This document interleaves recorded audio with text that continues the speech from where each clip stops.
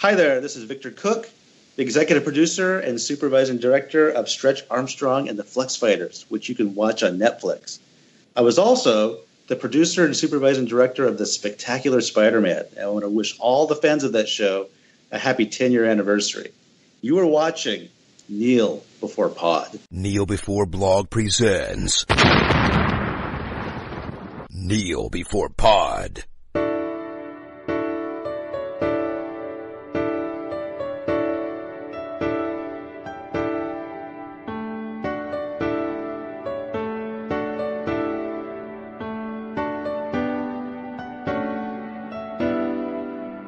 Hello, and welcome to a Cretaceous edition of Kneel Before Pod, the podcast that bred raptors. I'm your host Craig, and with the upcoming release of Jurassic World Fallen Kingdom, as well as the 25th anniversary of the release of the iconic first film, it's time for Kneel Before Pod to have a conversation about it, and its impact on all of us. To do this, I've spared no expense in calling in the finest experts that money can buy to help endorse this podcast, get me through this conversation, and escape the blood-sucking lawyer. First up, we've got someone who doesn't look very scary, more like a 6-foot turkey. It's Chris. Hello. Hello. And secondly, we have someone who has come back. He came back after the Flash podcast, surprisingly. No one's more glad than I am. But Andrew, we've got Andrew here. Hello there. Yes, and I assure you, it is actually me. Craig hasn't cloned me or anything like that. It's all part of the miracle of cloning. That's how I get all my stuff done, the miracle of cloning. Yes, though you wouldn't want to think about which body fluids he uses to get that done. Let's not go there. Yeah, the only problem with there being two of me is you have to feed two of me, which is quite expensive. I tried starving the other one, but, he didn't like that. So yeah, so we're here to talk about a film that is 25 years old. If it was a person, it would be old enough to adopt a child, in most places anyway. I think that's the legal limit. I don't know where I'm going with this. Neither do we. Yeah, that was a very odd analogy. It was, but it's old enough to do things. That was where I was going. But before we do that, we're going to do our hit new feature with one listener who said that they liked it and thought it was a good idea. Yay, result! Yeah, our Kneel Before Rise Against feature, where we pick something that we've experienced recently that's both good and bad. Not the one thing being both good and bad, that's just really abstract, but we pick one good thing, one bad thing. So I'm going to randomly select Chris to go first. Oh, excellent. Okay, so I am kneeling before, on this episode, the new Fallout 76 trailer, a little teaser trailer that arrived this week. It looks rather cool. I enjoyed Fallout 4 and playing that, so really looking forward to playing a bit more Fallout. Why have they jumped from 4 to 76? Because reasons. Oh, and why is it called 76, do you know? It is named after the Vault number. The Vault, so it's Vault 76 that's going to feature in this, which is apparently a control vault. So anyone that plays any of the Fallout games will know that each of the vaults, or the majority of the vaults, were all weird experiments. Okay. My favourite one being a vault where a single man went in and found out that his only company were puppets. So what they did is they scattered these control vaults around that were basically, these are the ones that we didn't experiment on, and everything went absolutely fine, in theory. And then you would compare the vault with the man in a room full of puppets to the vault with normal people in, who were acting in a standard way. So that's sort of the little hint that we've had so far. Not really much information's come out. It's very much a little teaser. There's no gameplay or anything in it, but more information to come at E3. Cool. I haven't seen this teaser yet. I'm not a huge fan of the Fallout games, though. It seems like they'll take a lot of time, and I don't have a lot of time. So if someone tells me that a game is going to take me about 80 hours to complete, I'm instantly like, that's not happening. Yeah, I yearn for the days of being 13 years old and doing nothing with a weekend other than playing video games. Those were the days. We'll just do one less podcast a week and you can use that as your gaming time. No, because I'd feel guilty. I feel like I don't know. I'm going to play games over the summer, though, so that's going to happen. Oh, excellent. Have you got a pile sitting there waiting to go? No, I'll just see what's going on. So yeah, Fallout 76. I can't really comment much on it. I've not seen the teaser. I saw that it existed, but I haven't seen it. Cool. I'm going to go second, and I'm kneeling before something that's relevant to the subject that we're talking about today. Jeff Goldblum is releasing a jazz album. Wow. And we all know we're buying it. It's a foregone conclusion. It's Jeff Goldblum and a jazz album. Need I say any more? Oh, arena tour, surely. Arena tour. That's the more that needs to be said, and he's playing an arena tour. Oh, I mean, Edinburgh Jazz Festival is coming up, so, This you is know, true. Jeff, if you're listening, I'm sure they could find a space for you. And you're welcome on the podcast anytime. Oh, yeah, you and Ryan Reynolds. We are the podcast We'll add, that Ryan we'll add Reynolds turned down. Goldblum to the I say the turned list. down. He ignored. Or didn't reply. I'm going to say So he far. ignores. So He shunned far. us. Yeah. So far. So Ryan, still waiting for that answer. If you can talk to Chris Hewitt on the Empire podcast, you can talk to me. So that's it. Jazz and Jeff Goldblum.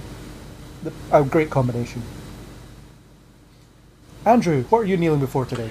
Oh, I am currently kneeling before Troll Hunters, which is a CG animated series on Netflix, which recently released its third and final, very, very final season. It's a fantasy series about a teenage boy who is chosen by a mystical amulet to wield the power of the troll hunter, which involves defending troll-kind against all sorts of monsters and darkness that threatens it, and just listening to myself actually say that, I might make it sound really, really, really bad. But I assure you, it is actually brilliant. And the first two seasons of it were all part of one overall story, but were fairly episodic in themselves. But this one, it was effectively a 4.5 hour serialized film, and it was absolutely magnificent. I watched the entire thing in a single sitting, which really wasn't too advisable because I started watching it at about 10 o'clock at night. Yeah, so the next day was not fun. But the whole thing, it was exciting. It was funny. It was uplifting. It was I just like all the emotions. Generally speaking, I generally don't react to a huge emotional extent when watching films or TV, but. Yeah, but basically, this one was just like really hitting me right in the feels, and I'm always surprised when something manages to do that. But I was always surprised in a pleasant way. And if anybody actually hasn't come across the series yet, I would highly recommend it. Is this the thing that Guillermo del Toro produces? It is, yes. No, yeah, he's involved in this one. It's actually. Based on a children's book which he co-authored. All right. And it's no relation to the Troll Hunter film, that Norwegian. It's not. No. Just happens to have a similar name. Fair enough. Sounds cool. It's something that I'm aware of and will check out at some point. I like Del Definitely. Toro's stuff, so this is something I'll have a look at. Sounds like one for the Netflix queue. Indeed, that queue that just never gets watched. Yeah. Because you watch old episodes of Friends instead. Or that's just me. No. I don't watch old episodes of Friends anymore. It's been a while since I've looked at it. Anyway, Chris, you went first on Kneel Before. So Rise Against. What are you rising against? So I am rising against a bit of news that I read online, and I was like, do you know what? I'm going to save that for a rise against. Idris Elba to star, direct, and produce Netflix's The Hunchback of Notre Dame. Why is this even a thing? Well, why is this a thing? Why does it need to be all these things that are getting remade now? What is with live action? and coming along and going, we're just going to do another version of this one. Well, it's not a Now, Disney one, is it? granted, this is a Netflix one. It's a Netflix thing. It's not a Disney thing. Yeah. That I could have a whole separate rant about. But yes, we're getting a live-action Hunchback of Notre Dame. I did read about this. I don't really have an opinion either way. I do like Idris Elba. It's enough for me to have a look at it. I suppose, I don't know. I suppose it's not earth-shattering news as such, but Idris Elba, I don't know. He's cool enough. The Hunchback story can be quite dark as well. I mean, a lot of the stories that Disney have picked up are really dark in origin, so could go down that route. But you don't like it. You think it's a bad idea. Doesn't sound like a great idea. Fair enough. This is actually the first that I've heard about it, surprisingly. And I'm finding like the concept is esoteric enough to pique my interest, but yeah, I'm not convinced it's something that needs to exist. Yeah, I suppose anything can be like that until you actually see it, and then it proves itself worthy. But yeah, I think that there's almost no such thing as a bad idea, but bad execution is what mostly happens. Of course, there are some things that are just really bad ideas, which I won't really go into. I am rising against the Crow remake is dead again, and I think it's more dead than it ever has been. Oh, is this still going on? This came out a couple of hours ago, so it's fresh off the boil. A couple of hours ago as of this recording, as of when publishing, it's really old news. But Jason Momoa, who only recently signed up, he's gone, and the director, Corin Hardy, also gone. So he's the guy that's been working on this thing for years, and he's gone. Yeah, they left. Apparently, they left the project because of creative and financial differences, which is never good. So there we go. That's not happening. I kind of wanted to see it, and I like Jason Momoa, so we're not going to get to see it, I guess. Or if we do, it'll be one of these situations where, yeah, we're just going to make this, and they're probably going to give it to Colin Trevorrow. You know, because that guy's good, right? Yes, his track record is positively impeccable. He's made, one okay film, a couple of dreadful films. I just like the headlines. The Crow has its wings clipped again. I'm like, okay, that's good. Yeah. Someone earned their degree with that one. Yeah, go for it, headline writer. Yeah. It's not clickbaity either. Okay. Andrew, what are you rising against? Right, I am rising against the recent announcement that Zack Snyder is going to be adapting a novel named The Fountainhead, and this is one of the novels by Ayn Rand, who's a German philosopher who famous for developing objectivism, which is a kind of moral philosophy for people who think that libertarians are soft hippie pussies, and not wishing to spend too long ranting about my issues with objectivism itself. Just taking The Fountainhead by itself, and out of the hundreds and hundreds and hundreds of novels that I've read throughout my life, The Fountainhead is the second worst one of them. Second only to the tepid puddle of afterbirth that is Battlefield Earth. I assume that like that you will have seen the film version of Battlefield Earth. Oh yes. Yeah. Well, in comparison to its source novel, it's a positive work of art.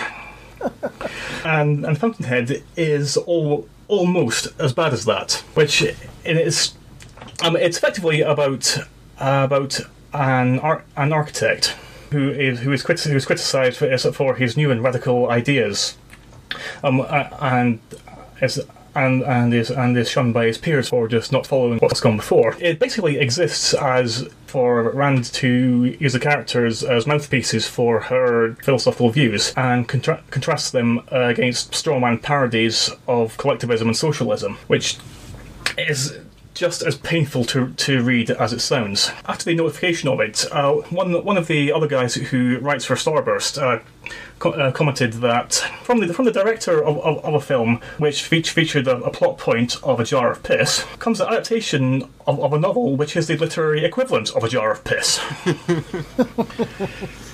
And also comparing the characters in the novel to Snyder himself, I can't help but speculate. I think like the extent to which he relates to a man who is portrayed as a misunderstood visionary who could inspire the world to greatness if only the unthinking masses could appreciate his singular worldview. How much opportunity is there for slow-mo in there? Not a great deal, unless there's great sweeping vistas of the imagined architectural creations. It'll be fine when he steps down and Joss Whedon has to finish it anyway. I kind of have the feeling that I want to watch it now just out of morbid curiosity after your sales pitch. There must be an audience for it, otherwise they wouldn't be making it. It was actually adapted previously, sometime in the 40s, I think. As is generally the case when adapting a worthless book, it resulted in a worthless film. Fair enough. So, not liking it. That's the summary. I know nothing about it. I've not read the book, but I don't know. I don't mind Zack Snyder. It could be one of those things where it's an adaptation in name only kind of thing. I don't know. I'll put the summary of the book in the show notes for people to read it, including me, because I'm not going to read the book, but I'll read the summary of it. Spark Notes version, that thing that got me through university sometimes. So now on to the main event, that 25-year-old film, that film that is old enough to do things. We're here to talk about Jurassic Park, possibly one of the finest blockbusters ever made, even to this day. Released in 1993, directed by Steven Spielberg, starring Sam Neill, Jeff Goldblum, Laura Dern, and some other people. Richard Attenborough. Yeah, Dickie Attenborough. Yeah, the brother of David Attenborough, who is the voice of nature. Let's do the thing where we don't spoil it, because people might not have seen this 25-year-old cultural touchstone. So, Chris, you can go first. What did you think of Jurassic Park? It's an absolute classic, isn't it? I mean, I don't think you can say much more than that. And if you haven't seen it, and you're listening to our spoiler-free section to decide if you want to see it or not, go and see it. Go in there. We've saved you the time there, off your pop. No, it's a classic film. It's just one that you remember from the second you watch it, really. Yeah, same for me. Classic, it's iconic, memorable, just really well directed, pioneering in visual effects. Everything just comes together to make this amazing. Andrew, what do you think? Yeah, I'm in complete agreement. The film is absolutely magnificent. I honestly have no idea the number of times that I've rewatched it. I only do know that the only film that I've rewatched more times is The Goonies. Everything about the film is put together beautifully, and it's 2 hours long. But even as a kid, that felt like nothing, just because every time that I watched it, I was just completely taken into it as if it was the first time. Yeah, I would agree there. It's the wonder of cinema. The people use that phrase so often, but it truly is. It's just it's an experience, and I think modern generations are missing out on possibly something as great as this. When all they get is Jurassic World as maybe their introduction to the franchise. I feel sorry for those people that start. But if it encourages them to look back at some of this, then it can only be a good thing. Maybe, yeah, that's true. So shall we let the spoiler dinosaur roar? The Spoilersaurus. Spoilersaurus, I like that. Yeah, let's go for the Spoilersaurus.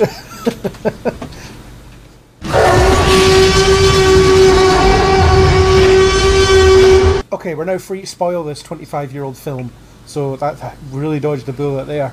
Really on the pulse, you know. Some people are worried about Infinity War being spoiled. It came out a month ago, but we're not going to be the ones that spoil Jurassic Park for you. Without warning you, we're going to do it. Be privileged, audience. Be privileged. So, just kind of start with the story. The story is that a crazy rich guy wants to build a theme park that features dinosaurs as the attractions. It's like a zoo or a safari park, but with dinosaurs. Such a novel idea. And funnily enough, it was adapted from a novel. That was accidental, but there we go. So John Hammond, Richard Attenborough, our fine Scottish specimen, who spares no expense, invites a collection of scientists and a lawyer to come and look at the park over a weekend. And of course, all hell breaks loose, because otherwise it would be a really boring film if they were just running around being like, these are amazing, and then they all endorse the park. So I would love the alternate cut of them all just turning up going, wow, this is great. Oh, we had such a good time. Oh, I'm definitely going to endorse this. Yeah. We'll open next summer. Thanks, guys. Yeah, cheers. Thanks for your endorsement. Yeah. It's a good job that no dinosaurs broke out and started killing people. That was really good. That would have been horrible. Yeah. It was adapted from a book. I'm not going to talk too much about the book because I hate all this kind of, but in the book they do this sort of stuff. But this is very different to the book. You know, it's two different experiences reading this and reading the book and then watching this film. You know, different characters behave differently and events play out differently and all this stuff. So that's a bit different characters die. Different characters die, yeah, including some that are alive in the sequels. And important in the sequels, but I'm not gonna. That's all I'm going to say about the book because there's not much. You know, I'm not going to sit here and compare it. Michael Crichton, who wrote the book, helped with the screenplay on this film, which is kind of rare for film adaptations of stuff. Usually, the author is about as far away as they can be, but Spielberg seemed to be content to work with him to create something new. So that's good. Well, as I mentioned in the spoiler-free section, the story is constructed from multiple aspects. There's the park itself and the visiting scientists in inspecting it, and the corporate espionage going on behind the scenes from the stereotypical computer nerd Nedry. I love that guy. So yes, I'm sure we'll return to him later, with him being paid to steal the dinosaur embryos, and even right at the very beginning, where there was a worker killed by raptor, which is how the scientists come to inspect the park in the first place. Even though the story is a coalescence of all of these aspects, like it just feels like it all comes together naturally. That like it doesn't feel the slightest bit contrived. Even though if any one of a number of things hadn't occurred, then the whole story just wouldn't have taken place, or wouldn't have played out in the same way that it did. One thing I always find striking is how my perception of this film has changed as I've gotten older. So when I was younger, you know, when I watched it when it came out, it was 93, so I was like 5 or something like that. And you know, although I didn't get my first experience of it until it was on video. For some reason, my parents wouldn't take me to the cinema, and that's why we don't talk anymore. No, yeah. Now, if parents are listening, I do still talk to them, of course. It's all right. They're not listening. They're not listening. No, of course not. Why would they listen? They don't talk to me. Yeah. So when you're younger, you know, it's almost like watching. It's the same effect The Simpsons has on you as you kind of grow up as well. So you watch it in its kind of purest form, where it's like, oh, dinosaurs, oh, cool stuff, you know, oh, like scary stuff, and then as you get older, you start to listen to the philosophical debate that's being had in the background. Whereas, you know, when you're like 5 or 6 years old, it's the boring talkie scene. Hurry up with the T-Rex. But the way they present these philosophical issues about resurrecting 65 million year old dinosaurs is fascinating. And everyone has an opinion, and everyone's opinion is right because it is backed up by, you know, by their established expertise. So it's not one of these things where the debate is no, it's wrong to do this or it's right to do this. Although generally speaking, since every film is about them getting eaten by these creations, it's very much, I probably shouldn't have done this. And that's something that is kind of lacking in Jurassic World, which will probably come a bit too later, but in Jurassic World there's a much more black and white ethical debate going on, where Vincent D'Onofrio is like, look at me, I'm evil, I want to use these dinosaurs to hunt terrorists and stuff, and that's wrong. But in this, we shouldn't have done this. Yeah, we should.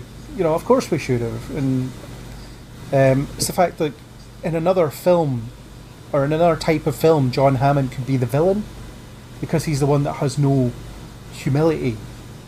His own hubris is kind of the antagonist here, but in this film, he's a guy that wants to do the right thing. He's a guy that he's a bit too optimistic and very passionate about what he wants to do, and he kind of makes a few mistakes because he cuts corners, but he's not a bad person, and I find that interesting. Yeah, definitely. I mean, I've got to be honest, I rewatched it very recently, and I had almost forgot how it opened with the raptor attack. Shoot! Shoot. I almost forgot that, and I'm like, and then I remember as a kid, it was quite a scary opening scene. There's this box getting descended in, and I think, what an opening for a film. But yeah, I do you know what? It means so much more to you when you're able to understand the arguments that are at play in the background. And sort of John Hammond as a character, you go sort of mad Willy Wonka character that wanted to create a dinosaur theme park. Yeah. And you're going, oh my god. It was like, well, I can bring them back to life. Why not? And let's make it a theme park, because why not? And as much as you've got your sort of lawyer sitting there going, imagine how much money we're going to make. We're going to charge thousands of pounds per second just for people to be here. And he's sitting there going, no, we're going to let people come in if they want to come in, and we're going to let, it's got to be open for everyone, I kind of like that it wasn't just a money scheme. It seems that I've made my money elsewhere and I'm spending it on this passion project.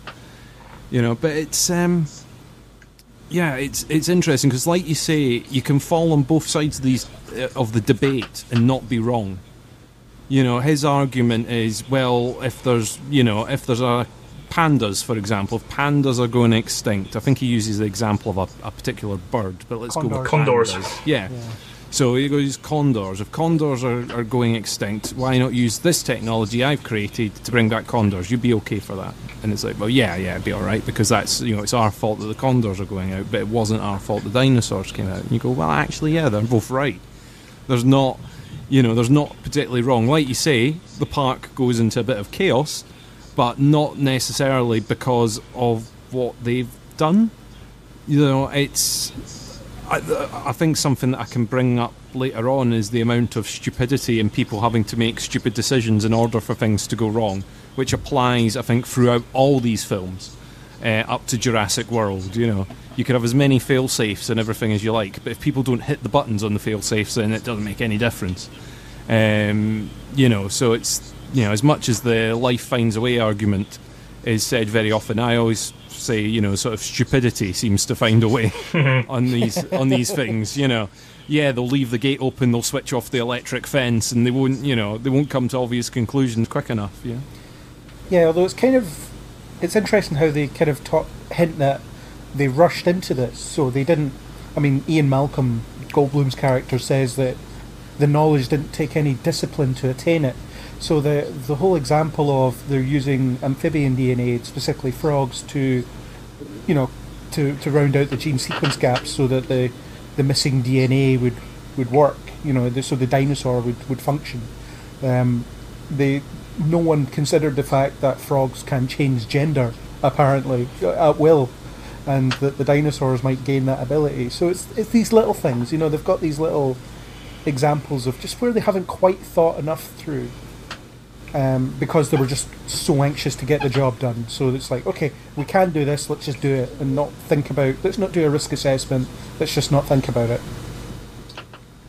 Yes, just re-watching it before recording this, it is a occurred to me that there aren't really any characters in the film who are truly villains. You have a character like Nedry, who is just greedy, and as you mentioned earlier, in a different film, Hammond himself would have been the villain. And you can't really refer to any of the dinosaurs as villains characters just because they're basically animals acting according to their nature. And so really the only conflict that is generated is, as Chris mentioned, people making stupid decisions and really, really bad mistakes. I do agree it's quite unusual for any film, but in particular a blockbuster film, to not have any kind of clear-cut lines of morality. Yeah, and it's a film that respects its audience in that regard. So you get a collection of relatively complex individuals. I mean, some of them are more complex than others, obviously. Like Nedry, for instance, is quite one-dimensional in a lot of ways. But he only exists to fulfill a certain purpose, so that's absolutely fine. He's not the main character. But so you've got a collection of complex characters, and then a situation that they're put in that is impossible for them to control, and that's where the drama comes from. But if you compare that to, say, The Lost World, where it's like Hammond's nephew is the villain, and he's clearly the villain, in so much that he has that cathartic death at the end, when the T-Rex and the child T-Rex get its revenge, or get their revenge on him, for example. But Jurassic Park 3 kind of doesn't really have a villain either, I suppose, but that's forgettable. Yeah, it is interesting. I think it's really good, and it's one of the reasons it sticks with you because you do enjoy the characters reacting to a situation rather than all rallying against some evil force that they have to defeat.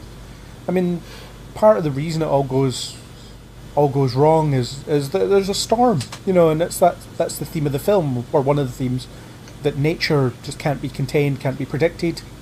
So it's all nature that they have to fight against. I totally agree with that, both in regards to the storm and also the dinosaurs themselves, because there aren't any situations in which a human could realistically fight a dinosaur. The most anyone could do is just survive, and that's all the characters try to do.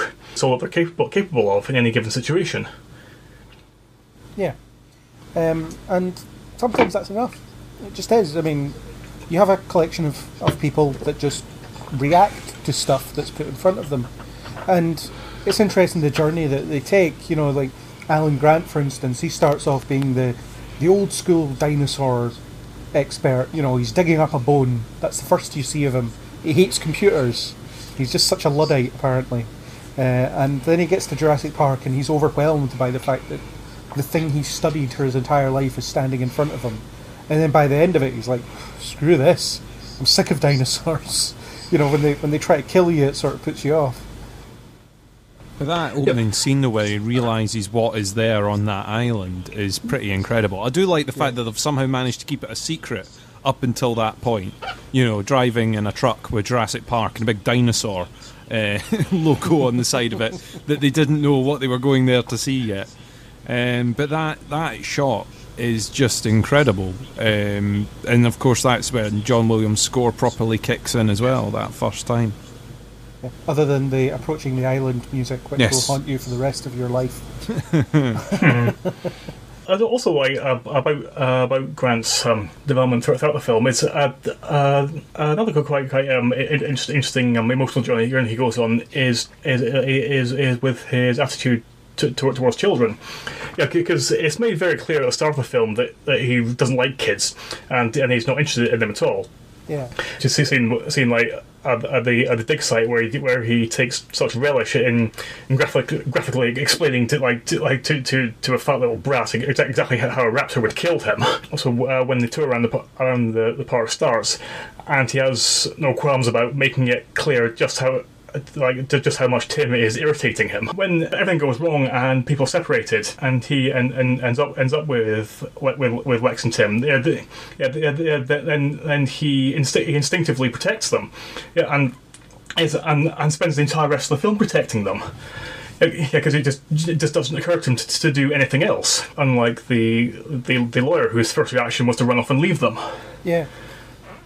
Yeah, it kind of awakens his paternal instinct, which is such a shame when you get to Jurassic Park 3 and you find out he's like still talking about dinosaurs and is unmarried and without kids. It's like, alright, so he didn't go through anything apparently. These events had no effect on him whatsoever. And also quite interested to discover, just last night was when I was watching a film with my wife Jana, and I commented that to her about him instinctively defending the kids, and then she informed me that it was exactly that is what makes him so hot in the film. Fair enough. Yeah, and funnily enough, he has a similar arc in Hunt for the Wilderpeople. That's right, actually, yeah. Actually, I'd never made that connection, but yeah, you're right. Yeah. Well, a lot of people, as honest trailers say, refer to Sam Neill as the guy from Jurassic Park, because that's where most people will have had their introduction to him. Alan was, I think, my favourite character growing up, certainly.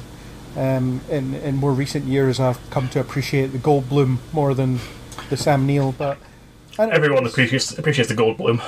Yeah, totally. There's something of an Indiana Jones quality to him because he's wearing a hat, and I kind of made that comparison when I was watching it when I was younger, because they're both guys that wear hats in Spielberg films, so they're kind of the same. Also had a toy, an action figure of Alan Grant with the Jeep, with the electric Jeep thing. That was the days. Just merchandising, the very merchandising that the film rails against. It's just part of its success, weirdly, I mean, there is an alternate world out there where Sam Neill is Han Solo, isn't there? Yeah, there is, and I'm not sure I want to see that. I was a kid at the time, but it was it was a weird comparison to make, but it's just hats. It's not too far off though. It's not too far off at all. You don't see him. Well, no, you do see him swinging from stuff actually. Well, maybe he is a lot more like Indiana Jones. Sort of reluctant to get involved at first, and then jumps head in eventually. Yeah, I don't know. Yeah, I don't know. Yeah, he's a good character. I think one of the weaknesses of the film is they don't do enough with his relationship with Ellie. It's not even clear that they're in a relationship to begin with. It's kind of almost hinted at, but almost not. But he does get jealous of Goldblum. Very jealous. Well, even when Goldblum asks, when Malcolm asks, you get a thing of, oh, are you together? Oh, right, okay, I didn't know, kind of thing going on in the Jeep. Oh, I think that might be partly to do with it's just when people are in a relationship for quite a long time, they tend to have a fewer and fewer overt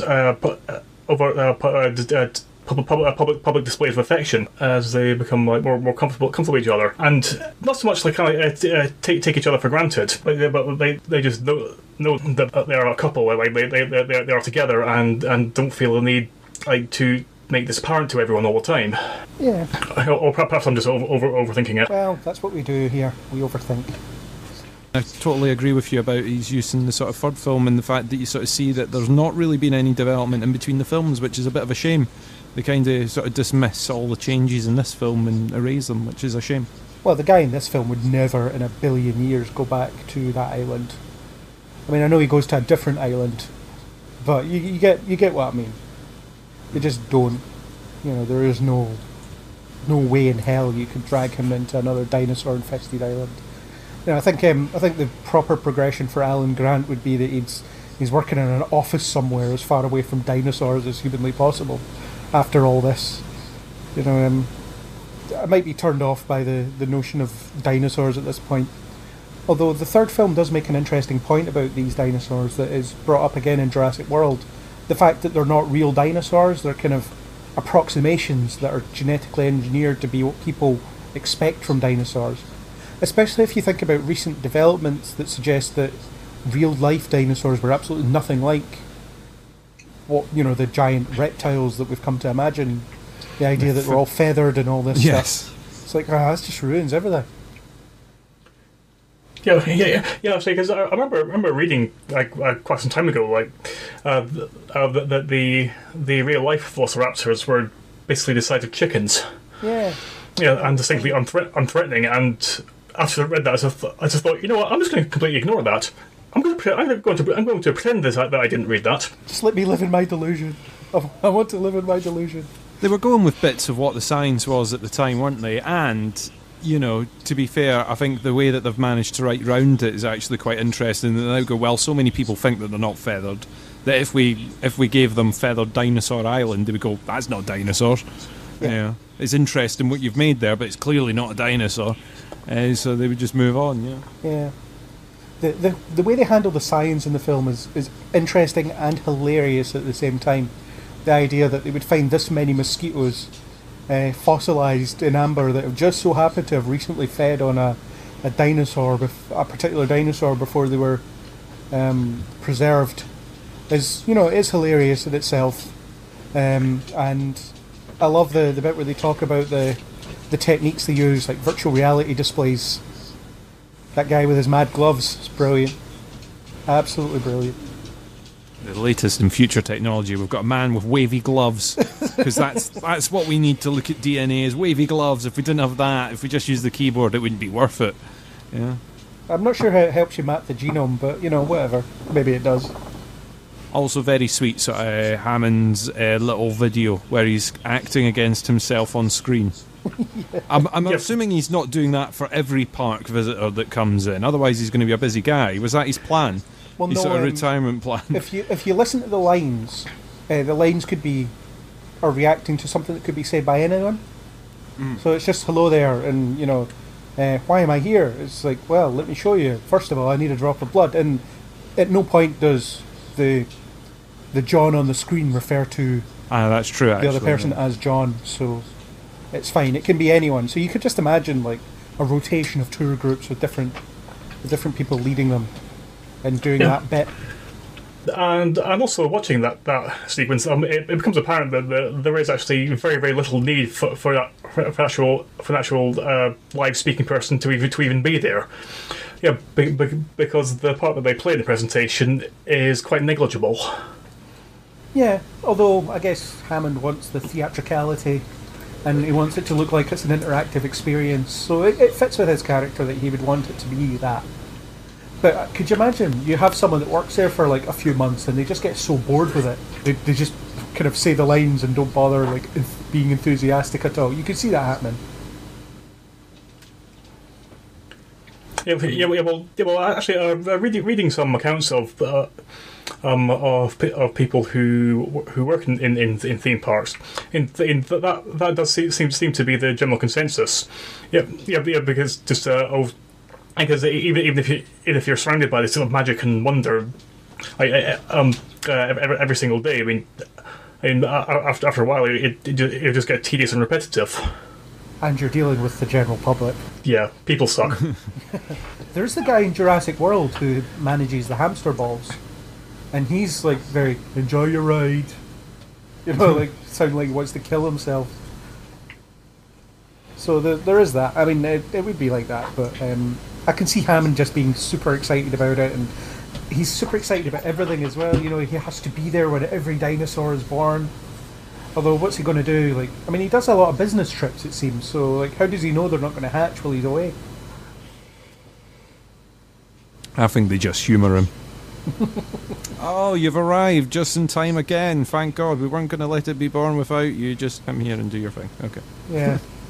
I love that birthing scene as well. It just gives you that, the sense of innocence, I suppose. It's just this little tiny thing coming out of an egg, but it's remarkable in itself, and the effort that goes into just letting the little raptor just pushing its way through, really takes its time.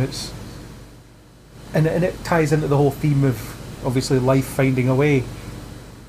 It keeps trying until it gets out. Of course, Hammond helps a little bit by taking some of the shell off. But. Yeah. Well, I think that was more so that the fantastic animatronic creation could be seen properly as it was appearing. Yeah, it was a really cool animatronic as well. Like it does look alive because it's all gooey and wet, and that's what gives it that air of authenticity. Yeah, the way it cracks through the shell and stuff is just very, very impressive, the way that they did that. And I mean, I'm sure we'll talk about it later on, but the use of animatronics through this film and their choice of when to use it, when to go for CG is great throughout. Yeah. It's kind of Spielberg learning these lessons from Jaws in that respect, isn't it? When it comes to... Sometimes it's more effective to not show you what's going on. So the opening scene that you talked about earlier, you don't see the Velociraptor. Yeah. You see what it does, and you get kind of a close-up glimpse of its eye and stuff, but you don't actually see it. And that ends up making it more effective because it gives you that air of mystery and that menace and this unseen foe and all that. It's great. And all the sequences in this film where where tension needs to be built, they're so amazingly tense. During my numerous rewatches, so every time got the scene of Lex and Tim hiding from the raptors in the kitchen. I mean, just going into that scene, I'd actually start to get goosebumps. Just because like the entire sequence is like so tense and terrifying and fantastically shot and structured. Yeah, and then you're reminded of Alan's frightening the child at the start of the film, where it talks specifically about what a velociraptor will do to you, and exactly, you're like, oh, we know what's coming. It's a bit like in Titanic, where Leonardo DiCaprio tells you what will happen if you jump into freezing water. Because it kind of makes the ending part where that happens to them more visceral, because you've had that description of what's happening, and so you get this impression of, oh god, these people are screwed if these raptors catch them. And obviously it shows how intelligent they are. They can open doors, they flank them, although they're not smart enough to know what a reflection is. That is their downfall. But they've learned now, and they won't get fooled by that again. Yeah, but then one of them's locked in the freezer, so that's true. Yeah, no more. So they won't experience reflections possibly again. Kind of a bit about the discussion that they have while they're having sea bass. I love that conversation. It's one of my favourite scenes in the film because, as I said before, all the opinions come forward, and you get the thing about these scientists think that John Hammond's a bit of a hack, because I keep wanting to say Richard Hammond. That's very different. You're opening up so many alternate universes here, Craig, that I want to see. Richard Hammond, like, as a dinosaur theme park owner. Well, he owns a farm. He could make it happen. True. He could put T-Rexes on his farm. Why not? But like Ellie pointing out that he doesn't know what he's doing because he's got plants that are poisonous in the building that are just there because they look nice. Malcolm, aka the Goldblum, gives him the whole "you patented it, packaged it, and slapped it on a plastic lunchbox," and then later on you see the plastic lunchbox, and it's just such a clever little debate that they all have, and obviously you've got the lawyer who just sees dollar signs in his eyes. It's very eerily shot, that, with the sort of projectors on either side, the clicking that you hear throughout, with the pictures changing and everything. Like you say, it's one of those scenes that as a kid you go, oh, it's the boring talking scene. And I don't like the boring talking scene. When do they go out and see the dinosaurs? But when you watch it, it is a very eerily shot scene. And it is one of those scenes where at that point they can change Hammond to a villain if they had decided to go down a different track. That's the bit where he would be, you're all wrong, I'm right. You'll see. I will show you all. Yeah, exactly. That's the scene. That's the scene where it all switches. That's the moment. But it doesn't. It's very smart. It's very, and it's the bit where he turns to Grant, thinking that he was going to get support, sort of unanimous support from him, and he doesn't. Yeah. Spielberg loves his backlighting, though. That's why the projectors are there, for no other reason. Oh yeah. But but also the sound and back. You get that. It's very. Yeah, I do love that conversation, and yeah, I love when the lawyer just says things like, "We can charge 2,000 a day, 10,000 a day, and people will pay it." And he's like, "No, I'm not doing this to cater for the super rich." And he's like, "Yeah, we could have like a coupon day or something." Yeah. Yeah. I mean, from the characterization of that guy, did you ever get the impression that Spielberg had some bad experiences with lawyers? Well, yeah, because Spielberg puts a lot of himself in his films. You notice how most of his protagonists are orphans and all this kind of stuff. I mean, that's not the case in this film, but although Lex and Tim's parents are going through a divorce, and that's got something, there was something about Spielberg's parents doing that in his past that seems to have stuck with him. So a lot of his like characters in his films are very much echoing his life in some way. So I wouldn't be surprised if maybe trying to get this film made, there was some legal issues that he ran into, or just, as you say, some bad experience with lawyers. The blood-sucking lawyer. Well, I certainly got the impression that there would have been that he would have had a degree of catharsis from giving him possibly the most humiliating death imaginable. That is a good death. It's one of the many memorable moments. Yeah, I mean, even watching that as a little kid, despite watching a grown man being ripped in half by a gigantic rampaging monster, it's like the fact that he's on the toilet made it hilarious. Yeah, it's very darkly funny, isn't it? That's why it works so well, because that's terrifying and disturbing, but also really funny. I mean, what a way to go. Yeah, when you gotta go, you gotta go. It's quite funny how there's a toilet right next to the T-Rex paddock as well. It's possibly prophetic, because a lot of people may crap themselves when they see a Tyrannosaurus Rex. But I even like that it was an unsuccessful viewing as well. They raised the goat from the goat pit. I don't know, they must have some automated goat delivery system underneath there. And then the goat sort of drops up and they go, and, nothing happened. Oh, right, let's move them along. It's like they've not seen anything so far.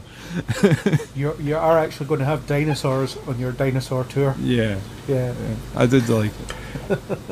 Yeah, though you do have to wonder why there was even a toilet there in the first place. If the ride, well, if the tour was designed to be completely automated with nobody ever getting out of the cars. I'm guessing we'd have to stop at some point. Or maybe a staff facility. Yeah. But for it only to be a toilet and nothing else, no other buildings nearby, And this is where the T-Rex keepers stay, where this is where they keep the brush for mucking it out and the extra straw and the goats. That would be a horrible job, mucking out a T-Rex. Just I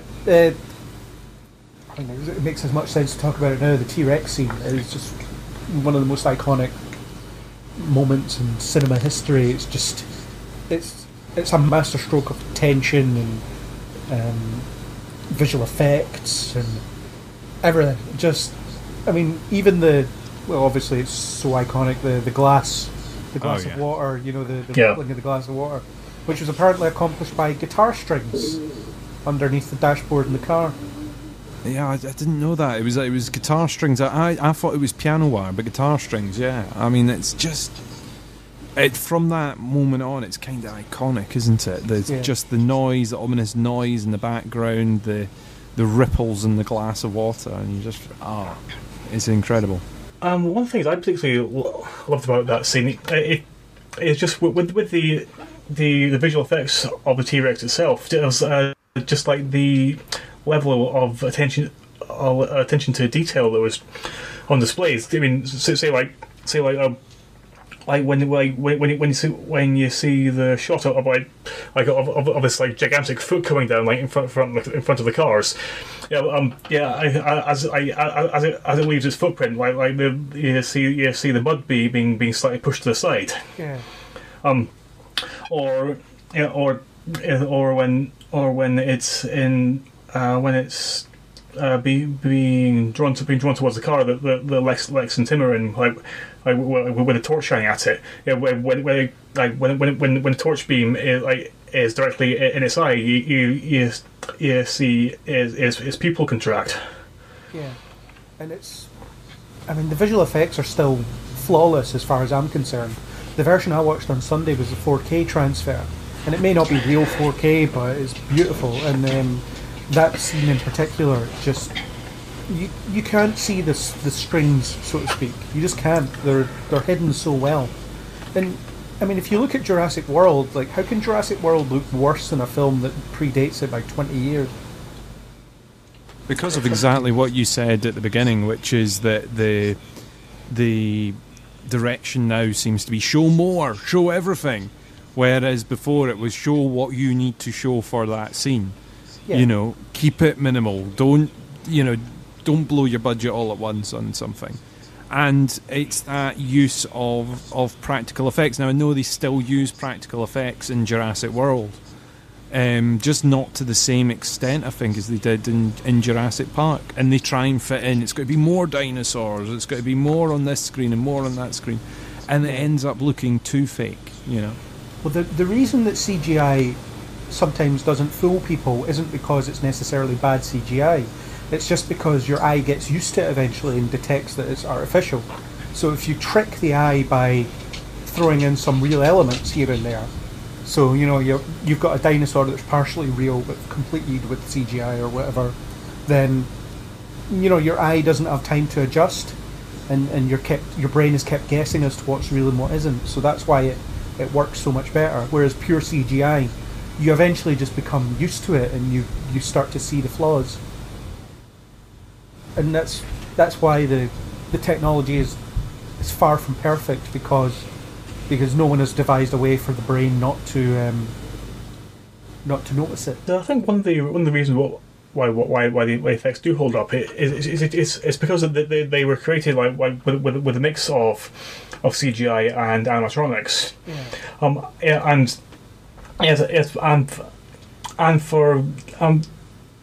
And some of the time, it can be difficult to tell which effects were created with which particular technique. Some of the bigger set pieces are obviously going to be CGI, just because it would be completely impractical. Yeah. But because the effects had that physical aspect mixed into them, then it affords it an extra level of realism, for lack of a better word. Well, the flock of Gallimimus is a pure CGI sequence, isn't it?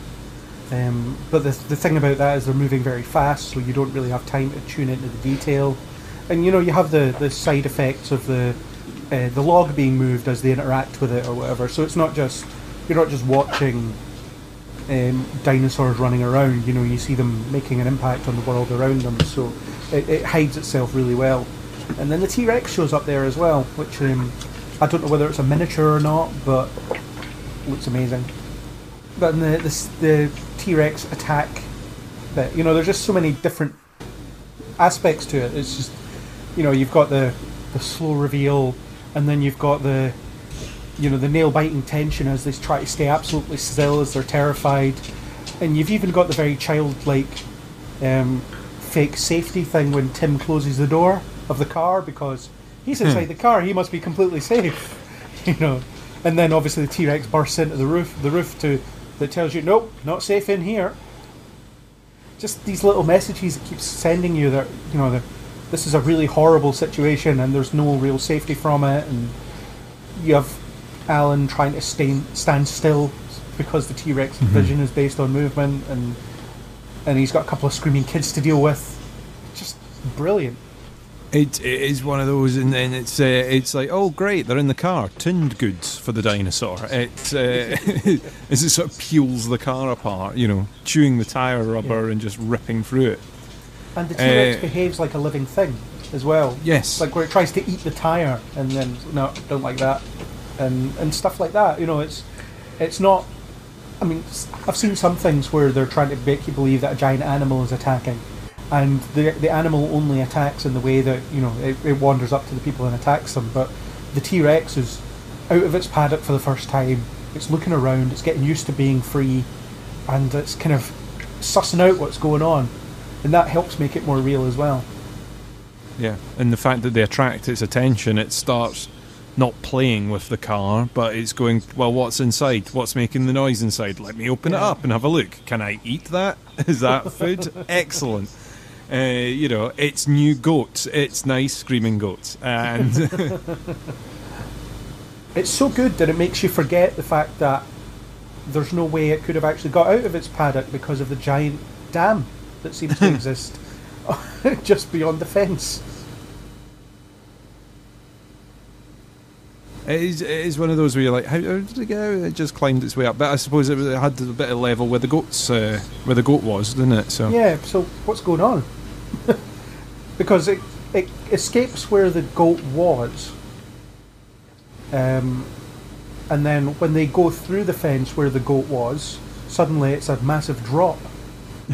I like that they put the goat feeding area at like the weakest point of the fence, if that's the case. It's like the whole way around its paddock, it's got a nice big concrete wall and a fence. And at that point, they're like, nope, we're going to raise it up. It'll be just the fence. And because we're never going to switch the electric off, are we? No, there's no such thing as a power cut here. No. Wouldn't be any way. No. It's absolutely fine. Nothing to see here. But it's going to be there all the time because that's where we're feeding it goats. No, there's no problem. No problem at all. 10,000 volts, though. Yes. It's possibly enough to subdue a T-Rex, but not enough to kill a small child.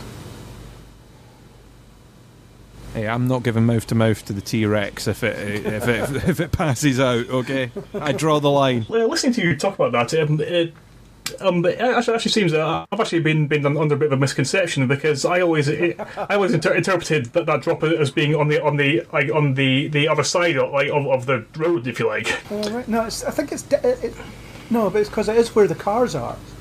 Because it pushes the car just slightly over the gap. So it's where the first car is. That's where the first car stops. It's where the T-Rex escapes. Because it walks out between the two cars.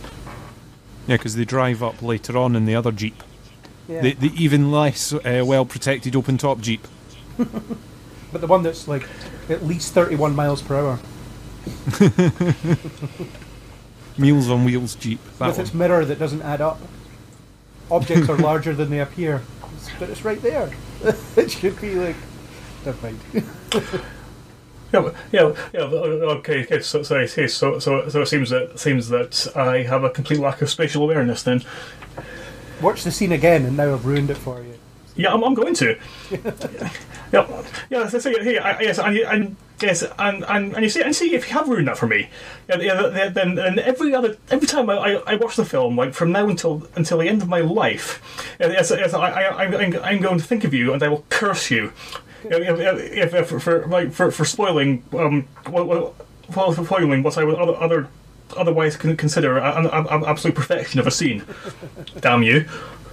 Well, it doesn't ruin the scene for me. It's just something that I notice every time. I only actually noticed it a couple of years ago as well. So such is the cinematic magic that I managed to not notice that. It's same with at the end when the T-Rex shows up without a sound in the visitor centre. Yeah, I did pick up on that, but I let it slide just because it was awesome. Yeah, but it's they're all frantically trying to avoid the raptors, and then the T-Rex just tiptoes in, apparently. But it would have been in someone's peripheral vision at that point as well. Also would have taken out a large portion of wall.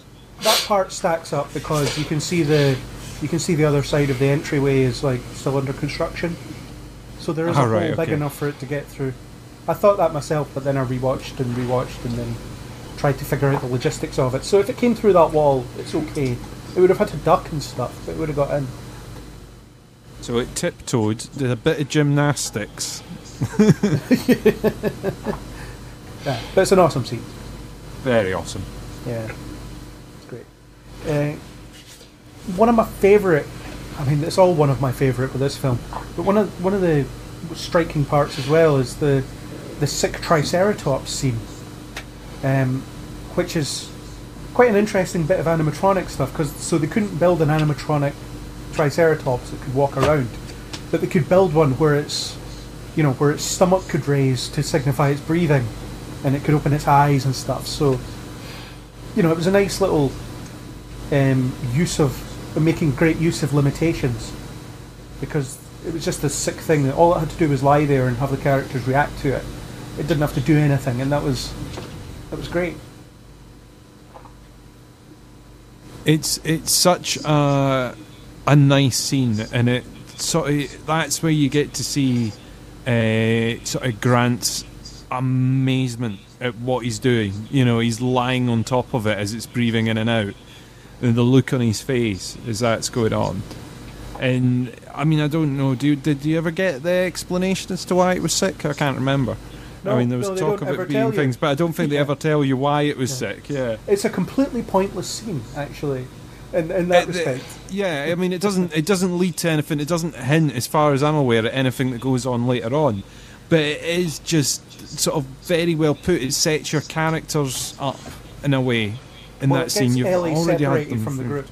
It gets Ellie separated from the group, but it does it as a good reason. It shows that she's quite knowledgeable in her field. Again, it establishes that she does know what she's talking about in a way. Though I do feel that you've got like trained man that's been working with these dinosaurs for, let's presume, a few years, standing next to it, and she's telling him, "Have you checked this? Have you checked that?" Yeah. Oh well, I get the impression that guy is useless. You know, it's the bit where Ellie's like, the pupils are dilated, and he's like, yeah, I totally noticed that too. Yeah, dilated. Yeah, honest, yeah. He's just standing there being like, dinosaur, yeah, I know. Although the book does explain it. Apparently, in nature, I don't know how true this is, but apparently several large animals, they'll ingest boulders. So they'll have boulders in their stomach because they can't chew their food. So it lets the food break up by the boulders rubbing against it, and then eventually they'll just spit out the boulders.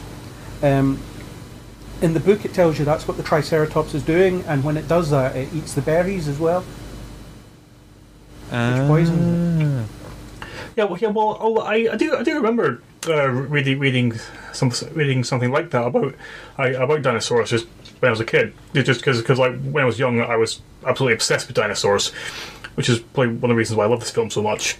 Yeah, some animals that we have do it as well. I don't know. That's where they've approximated much of the stuff they know about dinosaurs from, is basically look for something similar in nature today and work it out from that. Yeah. Gastrolith is what it's called.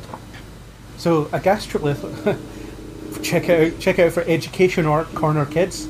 A gastrolith, also called a stomach stone or gizzard stone, is a rock held inside a gastrointestinal tract.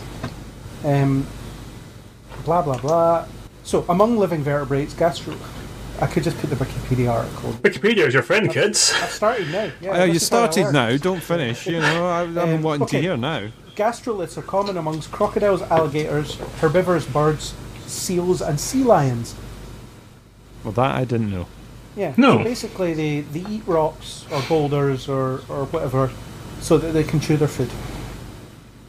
Fact of the day. There you go. And that's what happens with the dinosaurs. Although the film never tells you that, so you know, it's this weird. But again, there's so much going on that you kind of forget about that. And as a kid, you're watching it, and it's like, oh look, he's raising up and then going down again with the breathing.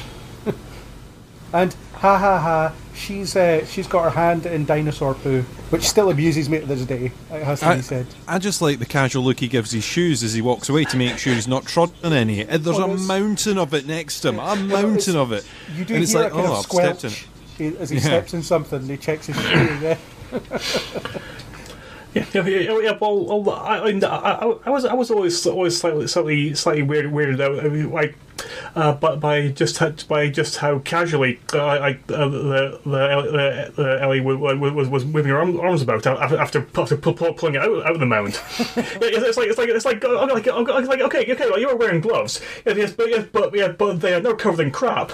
In case you haven't noticed, like, you're squatting down and your legs are bare. Why are your arms so close to your bare skin? Where you could get covered in crap? Because I'm just kind of germophobic like that. Yeah. There's some on her leg as well, on the inside of her leg. 4K, guys. You notice these things.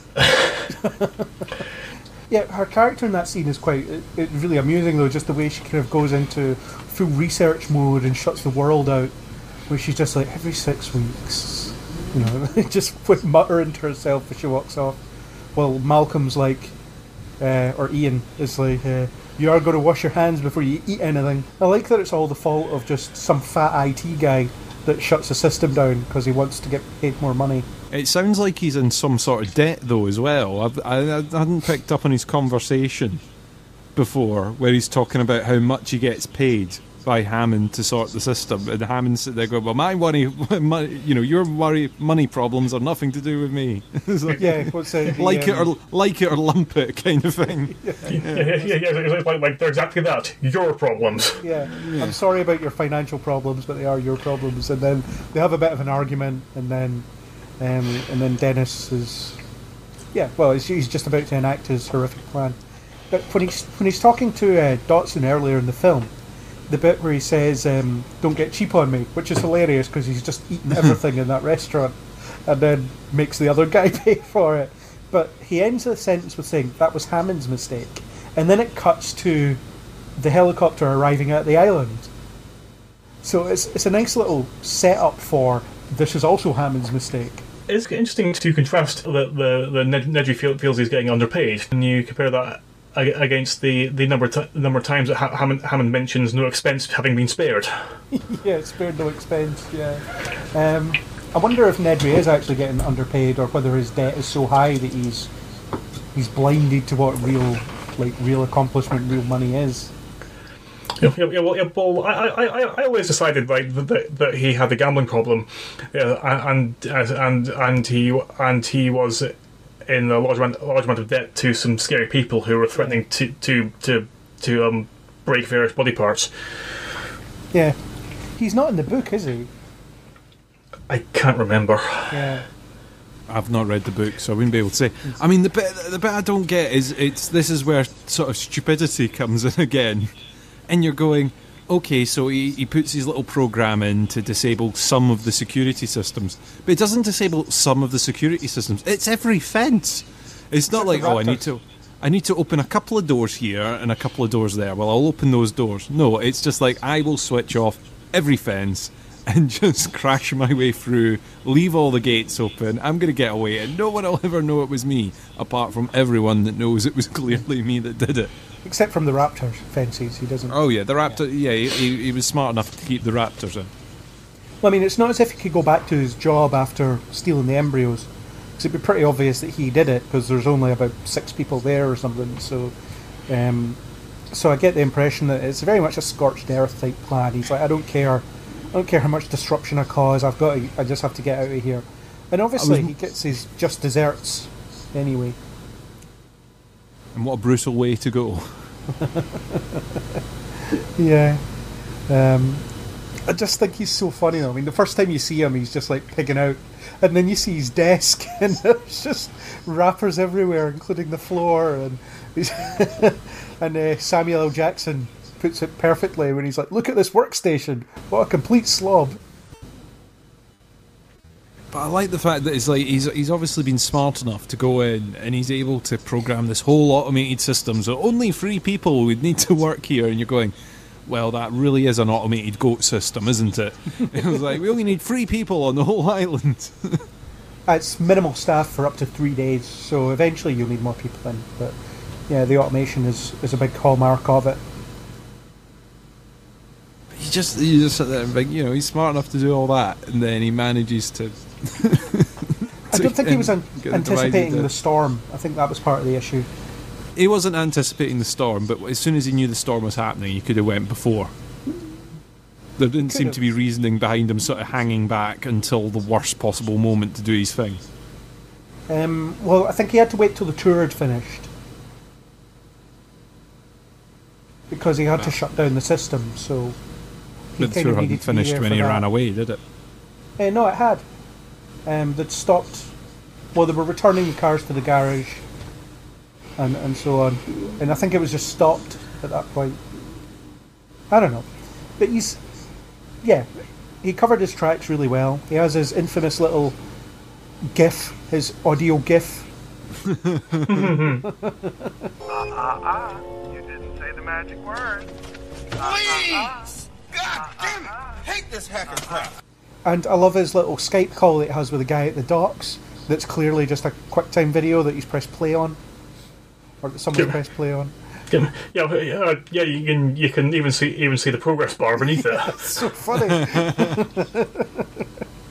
Yeah, it's just one of those nitpicks that you pick up, over the years. Like, you don't care. I mean, it's not anything to be caring about. He is very much a fat guy stereotype, though. He's like very much the IT guy stereotype. Like he snacks a lot and he talks a lot of like nerdy language and all that stuff. I do love it when Hammond says, "Find Nedry, check the vending machine." That's where he'll be. Yeah, and also the problems of the whole system were literally fixed by turning them off and on again. Yeah, yeah, it's very much an IT thing that still occurs. Yeah. Yeah. Have you turned the entire island off and back on again? Yeah, but the Velociraptors will get out. It's like, yeah, but the fence will work, but they're going to break through the fence. It's like, but the parts they don't break through, they'll be fine. Yeah, it seems that Nedry doesn't care about the people that are there though. And after you mentioned Nedry's workstation being like a part of having the detritus, I'm actually looking at my own horrifically untidy computer desk, covered in random piles of paper and empty juice bottles and chocolate bar wrappers. It's like, Dennis Nedry. Oh my god, he's gonna free the dinosaurs. Oh god.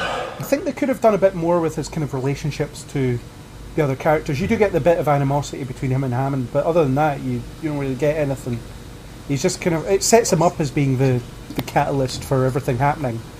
But yeah, he's very one-dimensional. He's probably the most one-dimensional character in the film, which, as I said earlier, is fine because of what the purpose he serves. Yeah, and also when you have that many other characters who are all really interesting in different ways. Then having a single one-dimensional stereotype is forgivable. Yeah. I don't know if you've ever played the Telltale Jurassic Park game that came out a couple of years ago. I haven't, no. No. It follows up on the whole plan that Nedry is involved in.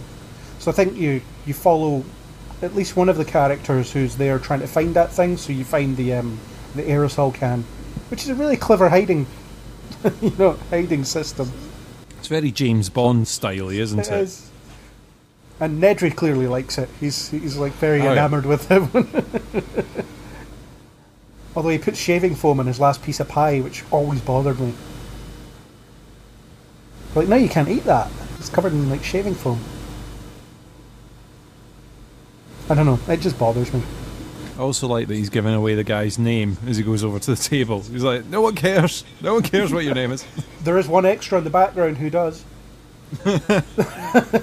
He looks round, as you would if someone was yelling someone's name across a restaurant. You would probably have a look. But no one there actually cares because who's going to know it was him? Yeah. Who's going to care? And yeah, is there ever any explanation in kind of any supplemental stuff as to who that guy actually was? He just works for this other company that's a rival of Hammond's, and they're trying to do genetic research as well, and they're falling way behind. That's all it is. Because I just found it a little frustrating that like the guy who is effectively the catalyst for everything that goes wrong is also the least significant person in the whole film. Yeah, although sometimes you get that with catalysts. They just make something happen and then they leave because they're not needed after that point. Because you couldn't have Nedry in after this point, after that point, because he's worthless after that. What would happen is the other characters would just drag him around and talk about how much they hate him. And they'd lean into the fat guy stereotype of him being like complaining that he has to walk and things like that. Maybe Spielberg doesn't like fat people. Maybe that's what we're finding out here.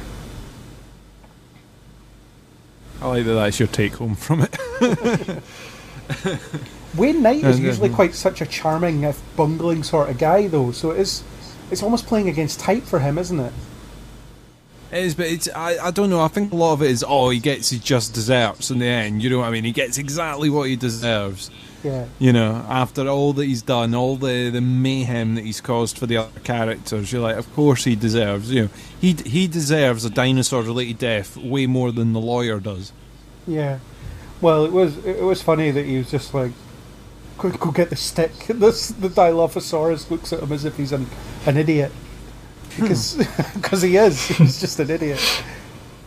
And, of course, he dies because he has no respect for nature. There's another theme there. He dies because he can't drive a 4x4 in the rain. There's that too. But like, and he can't get the steam off his glasses. Well, then he loses his glasses as well. But it's okay because he can afford more glasses. Yeah, and then he has no eyes, and then he's gone. And then he's a very, very generous meal for a small dinosaur.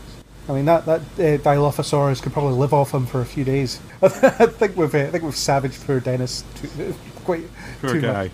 But yeah, like in Third Rock from the Sun, he's just a nice, like, he's a kind of put upon, pretty incompetent, it has to be said, but police officer. But he's harmless and charming. So I didn't see Third Rock from the Sun till after this, but it is an interesting contrast to what people might know him from. Yeah, I've seen him in a couple of comedy shows, but yeah, he's not someone that I've seen lots of in other things. This is where I know him from best, I would say. Is he not Michael Jordan's friend in Space Jam as well? I think so, actually, yeah. Space Jam, there's another classic. And he was also a random police officer in Basic Instinct. And I just have this abiding memory of like during this sort of Sharon Stone leg crossing scene. I got of the camera having a disproportionate amount of focus on his face and his reaction to it. As just this like really kind of uncomfortable, nervous sweating. Oh dear. Yeah, I've only seen Basic Instinct once, purely for research purposes, of course. Of course, yeah. What about the kid characters, Lex and Tim? They aren't too precocious, which I like. You know, they feel like kids. They behave like kids, and I like how they bicker between each other. You know, the fence climbing scene where she's like, "I bet I can reach the top and get to the other side and down to the bottom before you can even get to the top," and all that stuff. So they, not only that, they just feel like siblings as well. Yep. Yeah. I mean, in one particular exchange between them, I always liked was when they're climbing a tree to spend the night, and Tim comments is like, "Oh, I hate trees," and Lex says, "I don't mind them." Yeah, you weren't in the last one. Yeah, I mean, I do like the car scene, you know, where it ends where it ends with the car not quite crushing them, and it's like we're back in the car again. So, but at least we're out of the tree. And obviously, Lex is she's a vegetarian because, of course, she is, and she hates dinosaurs that eat meat because they want to eat her, I guess. Yeah, I think that's more a fear of the dinosaurs wanting to eat them than anything else, but yeah, I think the kids' characters are alright in this. They're not unbearable. And as a kid, you're like, oh, they got to see dinosaurs and everything, don't you? You know, you kind of find them. And I think the brother-sister dynamic works. Yeah. And of course, they have the clumsy bit of foreshadowing that Lex is a hacker. It's an interactive CD-ROM. That's so funny. Yeah. I prefer to be called a hacker. It's like, okay. And what do you hack exactly? Yeah. The Unix systems, obviously, that goes down in history for how stupid it is. But could you imagine if that was your computer's operating system? Right, I just need to open up my documents once I find it in about 5 or 10 minutes. As it slowly scrolls across all the folders. Everyone else up until that point has had a very quick-to-use sort of command line clicky system, and then now it's this weird box system that we've never seen on anyone else's screen until now. Well, you see it when she opens the file, it looks like Nedry's screen after that. Although I think they're on Macs, because it says like Macintosh HD on Nedry's screen at one point. 4K, bitches. You notice this stuff. From like an outside technical perspective, and I never understood how they managed to create like some of the most iconic and enduring CG effects in cinema history. Yet when actually mimicking a computer interface, all they managed to give it is blocky vector graphics. I think that's part of the misguided nature of Hammond's project, really. You know, he buys this thing because it's expensive and new and whatever, but it's actually not very good. It's not very user-friendly at all, and it takes 5 minutes to find a folder. And you've got to turn your entire island off and on again in order to reset the system. Yeah, there seems to be no redundancies in that respect, Yeah, although that was because Nedry had activated his white rabbit object, wasn't it? That's true.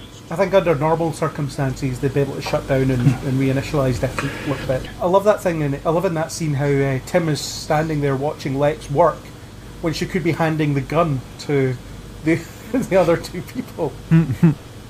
When he could be handing a gun to the other two people, sorry. And meanwhile, Ellie is sitting there at the door's hinges, which will do absolutely nothing to keep it closed.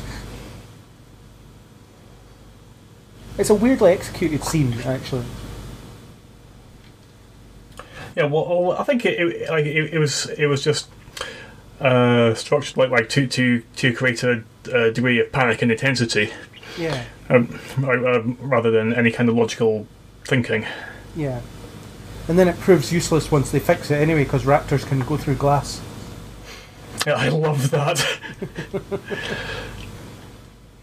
It has one of the coolest images at that part, though, where you see the computer, you know, the code on the computer screen on the raptor's skin. Yes, actually. Yeah, I really like that shot. Yeah.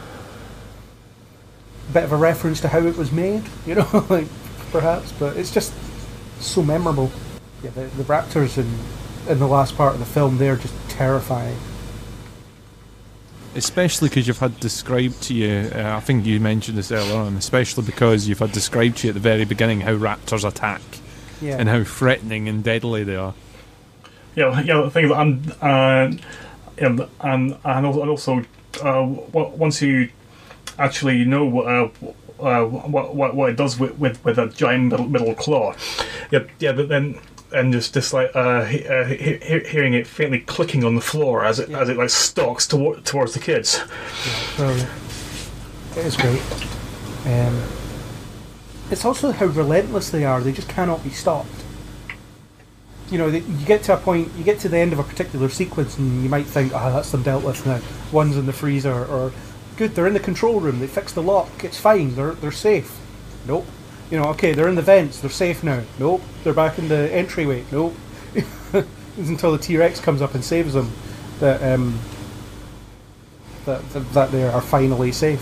The way that like the raptors are portrayed visually, like when you see shots of their heads, like it goes back to when like the gamekeeper Muldoon is his name.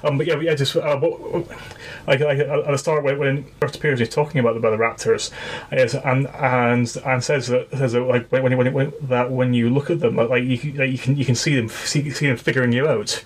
Yeah.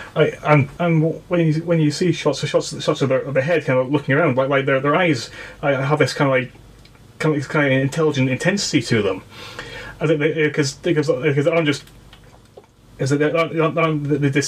this kind of blundering force of nature like the T-Rex, like they are this like thinking, calculating hunter, like there's this working out the best plan of attack. especially when you've had the thing where they're saying, oh, they're trying the fences. You know, they go back to the same spots. They're looking for weaknesses. You know, they're proper calculating, like you say, whereas the T-Rex is just such a big brute that it can bash through basically whatever it wants to. Where the raptors are there going, we've worked out how to use the door handles now. Yeah, unless they can figure out how to open doors. It's like, oh, look. Yeah. Immediate shot of a raptor opening a door. Yeah. It's, oh no, they can open doors. Well, the thing is, that's not necessarily a sign of intelligence, because some cats can open doors. I was just going to say that. I mean, yeah, I mean, because I actually got to the point where our bedroom door handles actually had to be turned the other way up. So, because the cats sort of figured out the handles press down to open them. Yeah. So now they need to be pushed up to get in. All right, fair enough. Which keeps them out. We'll figure Clever that out. Boy. Yeah, Muldoon's a good. He's another one of these kind of one-dimensional type characters, but he's almost the voice of reason in every scene he's in.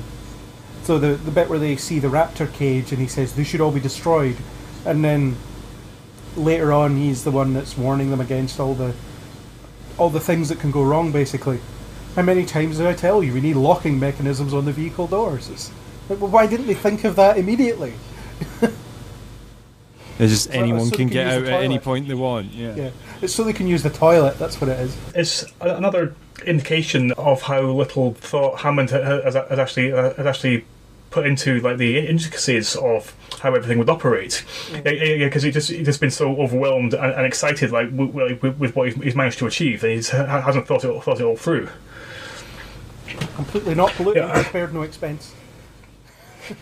Well, it's kind of like, it's the same way he deals with the people is the same way he's dealt with the dinosaurs, and he's not went for instinct on either side. You know, the instinct for someone is to get out of the car, to go and have a closer look. So, of course, they're going to try the door handle and they're going to get out the car. In the same way that he's not quite taken into account the way the dinosaurs are going to behave. It's like, it wants to hunt the goat, it doesn't want the goat delivered on a platter. Yeah. It's going to wait until it wants to take it. It's not necessarily going to do it as soon as the goat arrives, kind of thing. Yeah, it's some kind of commentary on animals in captivity, isn't it? But like, it's not an especially deep commentary on it, but it does bring a reference to the, you know, you keep lions in a cage, so to speak, then that you're fighting against their true nature, and that's not good, really. You know, it's not good for the lion. Just like the T-Rex, it's not good for a T-Rex to be in a cage. And I can't imagine what kind of an attraction of velociraptors would have been, like what their plan for that was. You know, were they just going to put them in front of some 2-bay glass or whatever? You know, let people look at them. I don't know. I always wondered, it's like, why breed the deadly ones? They've got all the big, massive ones. It's like, surely you would start with the nice, big, safe ones, and like the veggie eaters, and then move your way onto the dangerous stuff. You know, give yourself something back that you can display later. To a degree, although people, if they're going to go to a dinosaur park, they're going to want to see a T-Rex, aren't they? True. Yeah. It's like, no, you know, Brachiosaurus, that's good and all, but it's no T-Rex. But that's where you go, but come back soon, pay your £2,000 a day again soon, and then you'll get to see the T-Rex. Yeah. I paid £2,000 and the T-Rex didn't even come out. It's like, well, tough. Come again. Yeah. There's no guarantee that you'll see a dinosaur. I think we've delayed this long enough. I think we should talk about Jeff Goldblum himself, Ian Malcolm, because we haven't really mentioned him. This was, I believe, my first exposure to the Goldblum.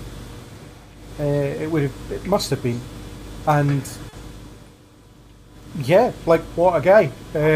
He's just playing himself as usual, but he talks about like chaos theory and gives you a brief tutorial on it.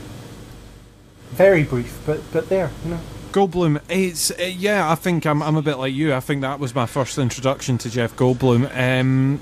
what kind of, a mathematician, a scientist mathematician, a specialist in chaos theory. You know, it does lead you to go, why is a specialist in chaos theory going to a theme park? Oh, that's why, because chaos. Scientist specialising in chaos theory, of course that's the theme park that he's going to go to.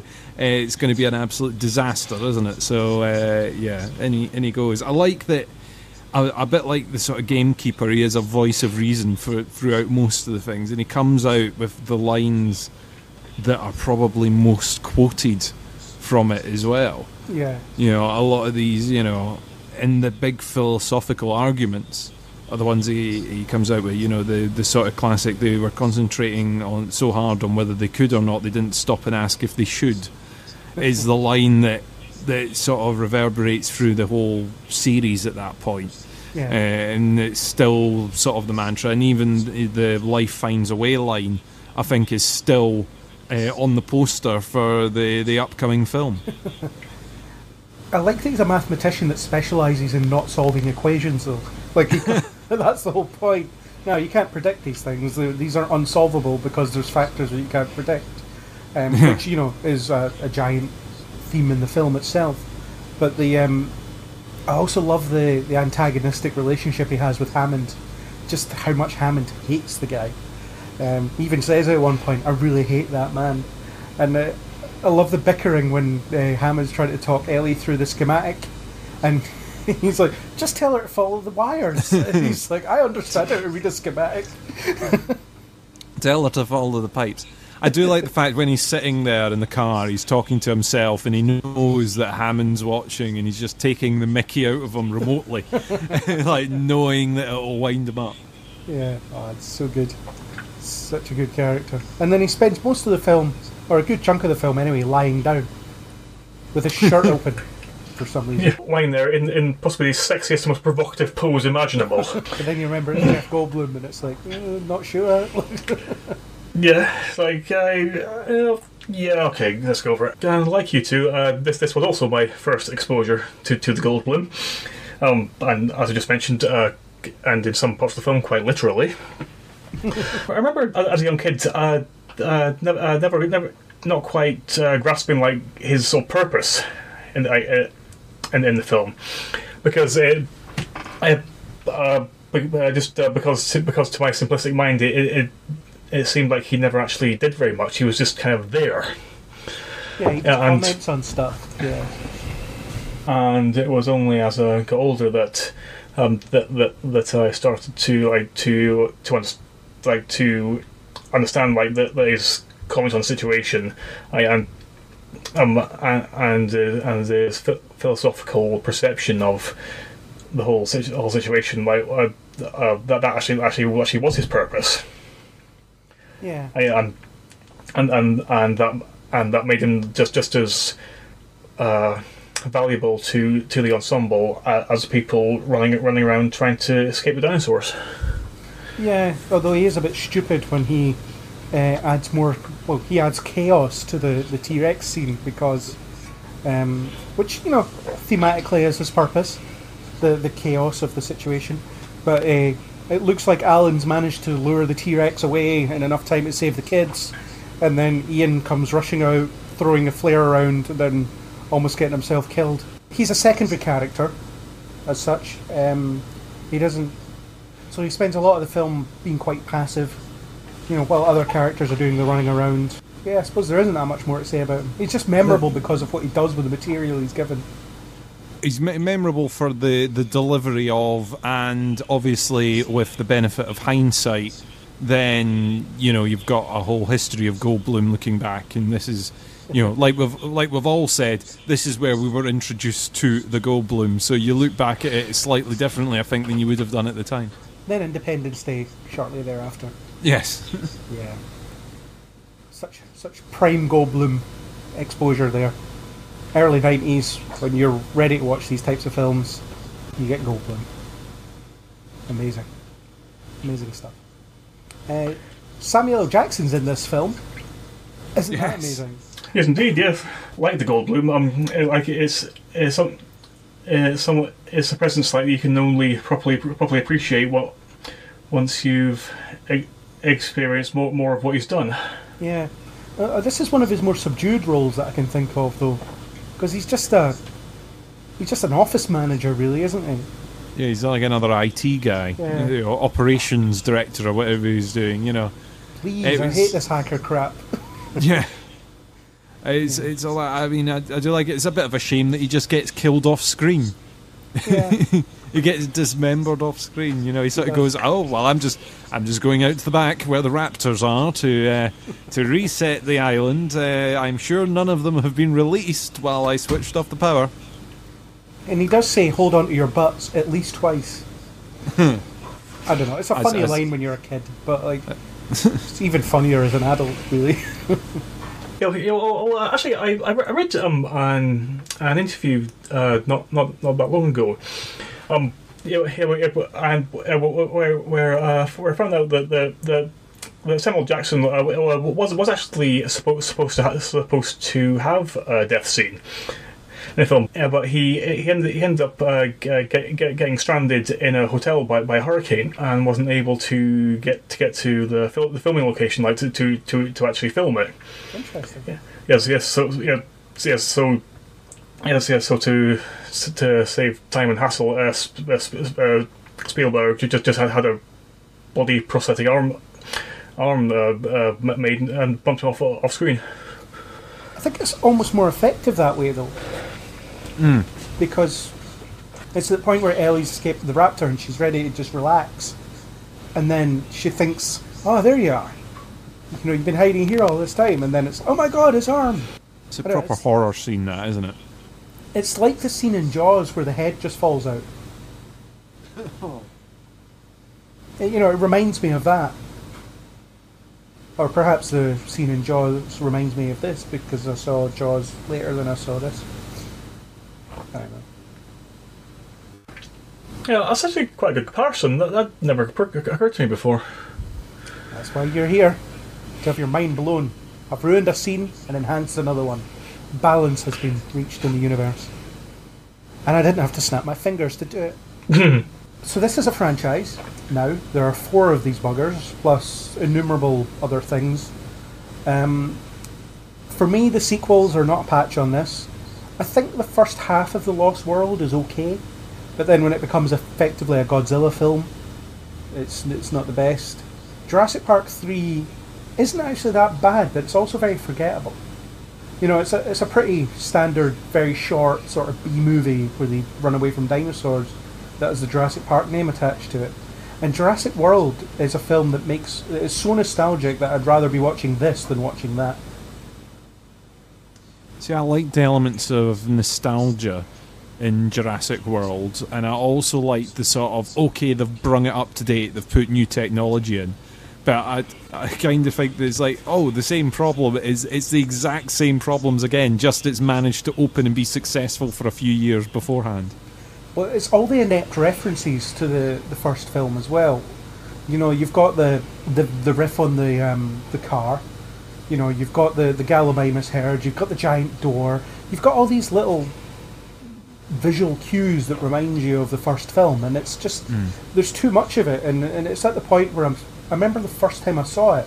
I think I've only seen it twice. I remember the first time I saw it, I was sitting there and I was thinking to myself, I wish I was watching Jurassic Park right now. Well, because that's one of the problems with constantly referencing something else, because all you're doing is drawing attention to the fact that what you're watching is not this other film. Yes, and this, and also did this as some other film, which is one of the most revered films in history. Yeah. And the thing is, Jurassic World had all this potential for me. I really wanted to see raptors attacking people in the line for Burger King, or things like that. A Triceratops crashing through a Starbucks.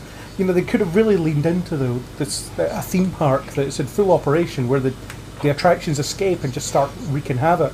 And they just don't do that at all. Instead, you have this stupid plot about a dinosaur that they've created by splicing together some of the worst things in nature, or some of the most dangerous things in nature, and thinking it's a good idea.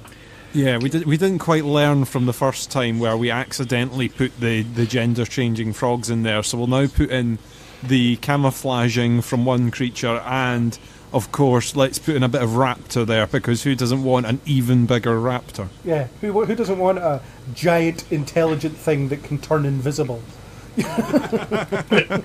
Yeah, and then after we've done that, then we will give it the single stupidest name we can think of. Yeah, oh God, the Dominus Rex. Yeah, and a lot of people comment on the fact that Bryce Dallas Howard is very much a stereotype, and Chris Pratt is there as a kind of manly stereotype, and I can see why a lot of women would be offended by the Bryce Dallas Howard character, but like, speaking as a man, Chris Pratt's character offends me.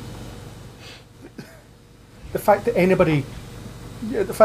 it's perceived that that's kind of a manly thing, a manly person to be, something to aspire to, is that offends me. I have always been irritated by the implication that if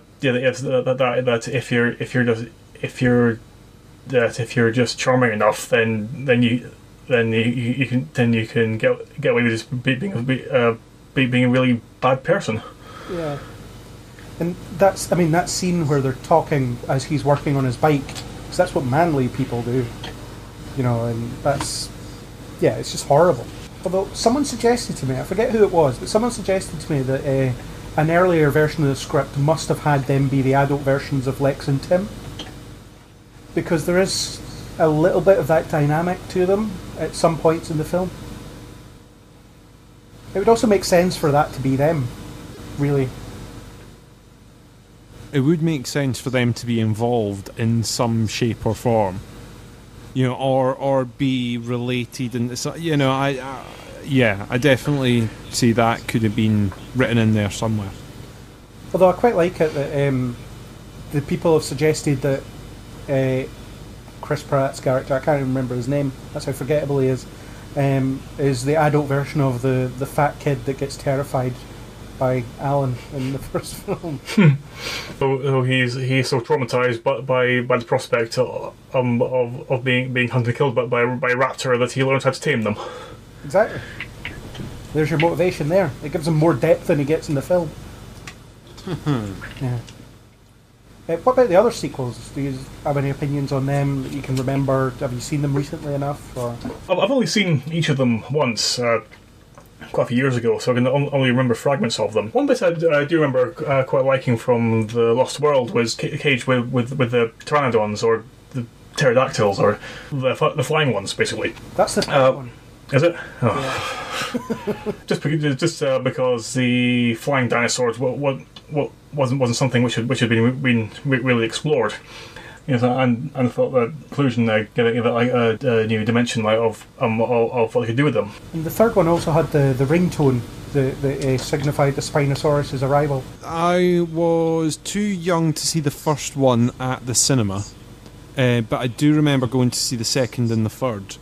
And yeah, I enjoyed them, but they're not films that I go back to with the same nostalgia that I go back to the first one.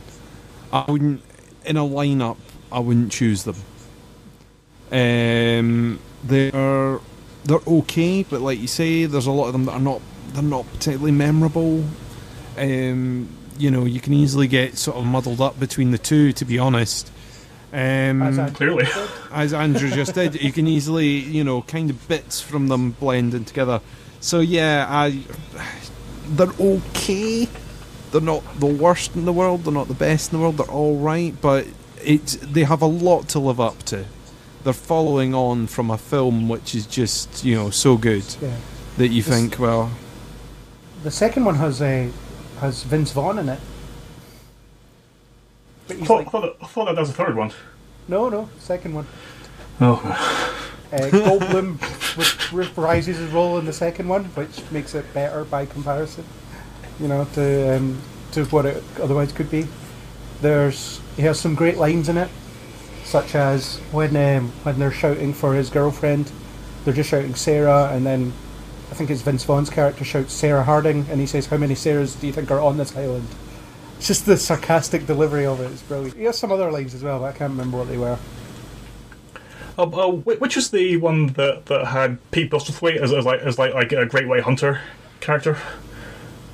I believe that's the second one. Yep. I think so. His speech about wanting to hunt a T-Rex is like one of the few fragments of it It's the I second, can remember. Definitely the second one. Yeah. Yeah, he didn't want his fee. He just wanted to hunt a male T-Rex. Yeah.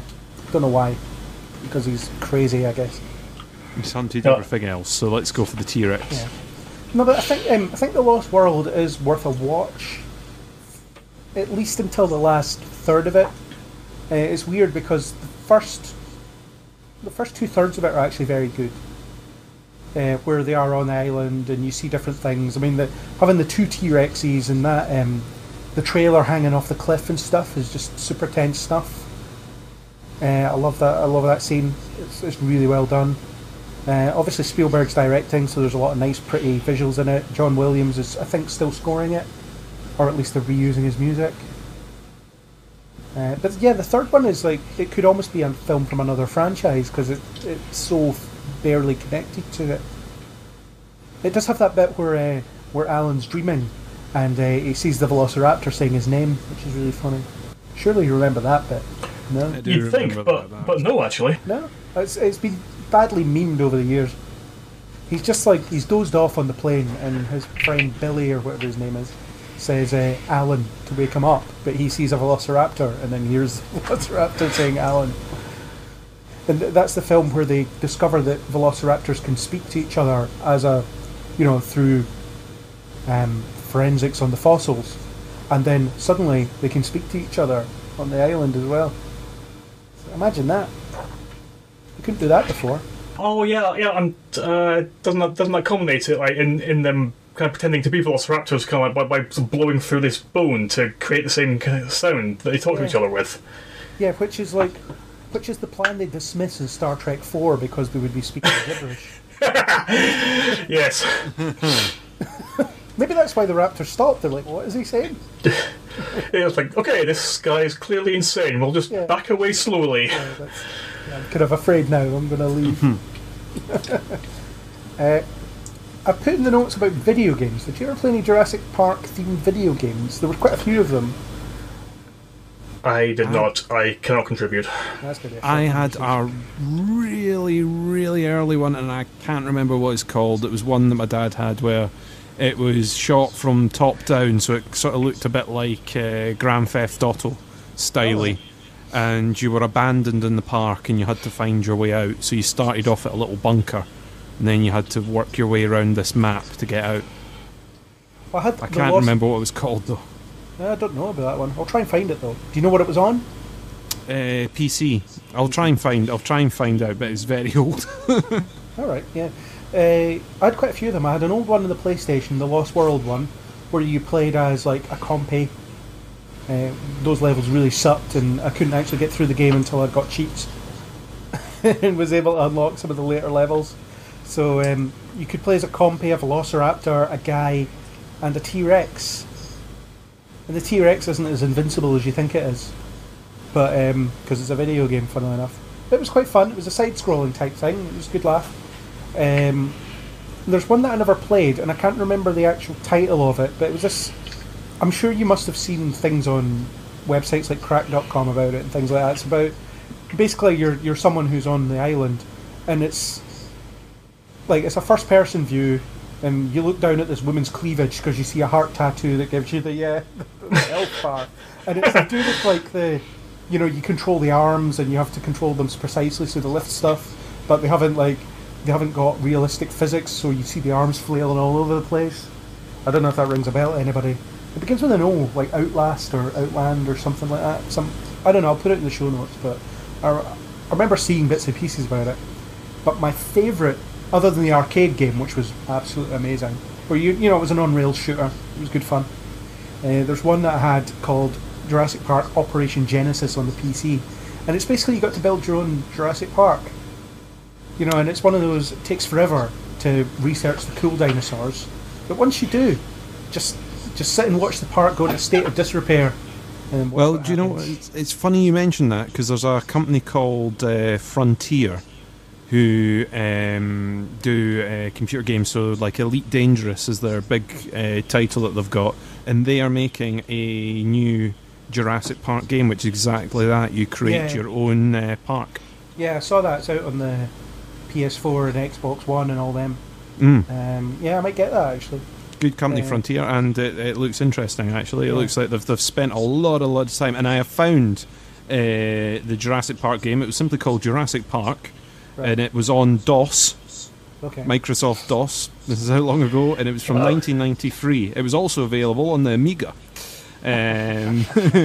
So, yeah, that would be one that my dad bought and introduced me to, but the publisher was Ocean of America, Inc., and I think there's several emulators available for it now. But well, there you go. The game that I was talking about was called Trespasser. And I found that out by typing in Jurassic Park cleavage game.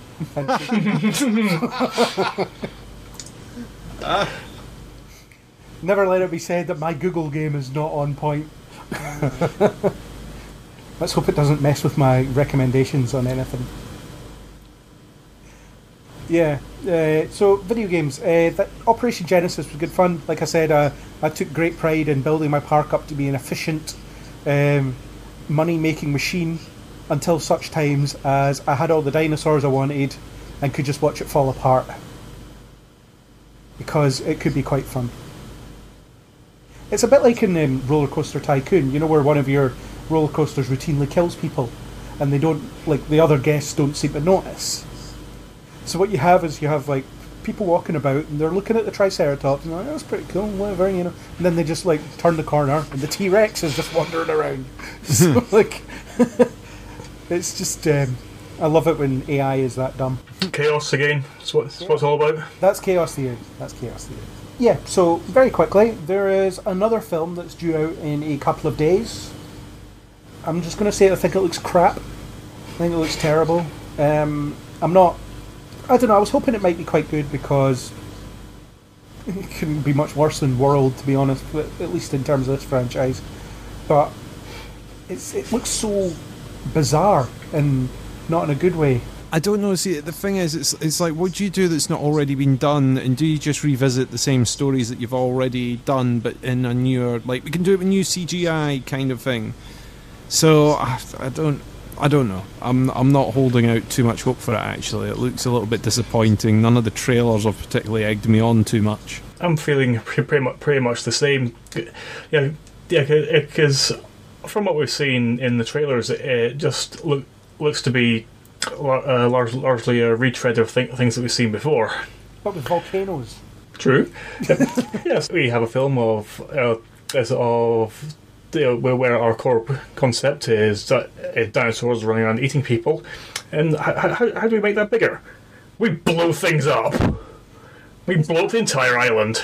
Isn't that only the first half of the film or something like that? Like, there's this other bit about raptors on London rooftops and all this nonsense. Well, there was like one shot in it of an evil looking and sounding guy commenting about raptors being able to be trained. Because that worked so well last time. Exactly, yeah. Which is partly what I was meaning about just retreading previous ideas. But the implication seems to be that will be a core plot line of the film. And also we're bringing back the Goldblum to wax philosophical on pretty much everything that he did in the original film, as of the nature of force. They can't be controlled or contained. Here's my theory on that Goldblum scene that you've seen in the trailer. I think that's the final scene of the film, and that's the only scene in which he appears. Good theory. I think it is the only scene that he appears. I don't think we're going to see him in any other scenes, because I think if they had, they would have showed him in the trailer by now. Yeah. More than that. I think that it does seem to be somewhat wrapping up, doesn't it? Because it's some kind of... He's standing in a courtroom and he's saying stuff about, life finding a way and things. So I do think it could be the last shot of the film, or the last scene in the film. Isn't there some unwritten rule, like for people who make trailers, like that they shouldn't include things from like the third act of a film? Yeah, but they routinely break that rule. The Amazing Spider-Man 2 trailer showing the final shot of the film. Yeah, so I am aware of that, and it does annoy me. But so sometimes I try to rein in my natural inherent cynicism and give people the benefit of the doubt. Even Infinity War shows like one of the last shots of the film in one of the trailers. It depends on how smartly you deploy it. If you make it very obvious that it's a last act, I mean, the only problem is that when you're then sitting there watching the film, you can go, "Oh, I've not seen that scene from the trailer yet. That means that character's still alive. That character survives through this."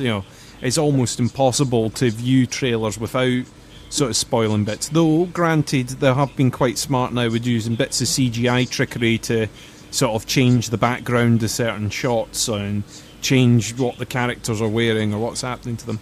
That's only clever people like Marvel that do that, though. I don't think the people making Jurassic World are all that There's a few clever. others that do it. Jurassic World, it doesn't look like they've been too familiar with it.